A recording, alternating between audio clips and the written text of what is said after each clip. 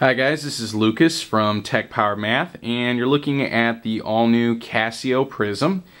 Just received an evaluation copy of the Prizm to take a look at over the next couple of weeks, and looking forward to get a review up on the website. But first, wanted to do an unboxing video, and of course it's got the typical graphing calculator encased in plastic, so I'm going to have to cut out here in just a minute so that I can open it up. But just glancing at it, of course, they're really keen to point out the 65,000 colors. This is one of the first ever color graphing calculators, and certainly the first one with this high of a resolution and so many colors.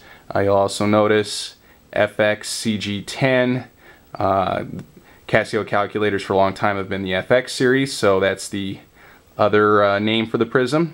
And I don't know how well you'll be able to see it there, but I'd heard some people questioning whether it would be allowed on the ACT, SAT, but you'll notice right there we've got what tests it is permitted on: AP, SAT, and ACT among others. I personally didn't doubt that it would be, because all the major calculator manufacturers are working with the testing groups to make sure that their calculators are legal, because otherwise they're not going to sell them. So I'll be right back in a minute once I've got this thing opened up. Okay, so I've removed the edge of the package here, and inside, of course, opens up to reveal the Prizm, and comes with protective case. You can see the USB input up top, along with the calculator to calculator input. Also with the package comes batteries, all of your AA batteries,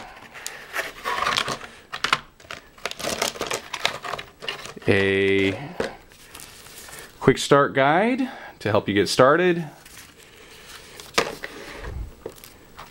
utilities for the calculator, most likely soon to be available on the Casio Education website would be my guess.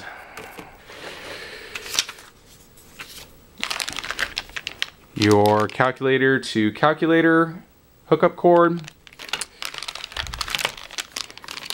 and your USB to mini, which appears to be a standard USB to standard mini.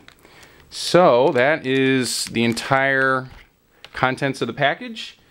And hopefully you'll be checking in, because plan to have a review of the Prizm up very soon once I've got a chance to get a little bit of experience with this.